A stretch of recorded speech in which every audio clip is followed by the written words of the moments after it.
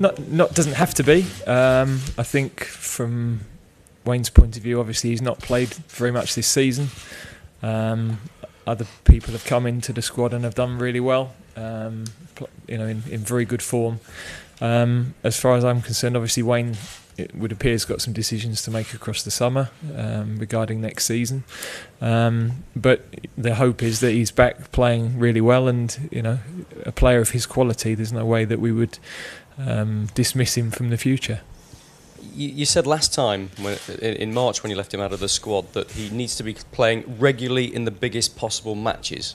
Is that you making a very clear statement that Wayne Rooney needs to leave Manchester United and play regularly if he's going to get back in this England squad? Oh, I think probably that's a general situation, that you want your players playing in the biggest possible games. That's the best test for them.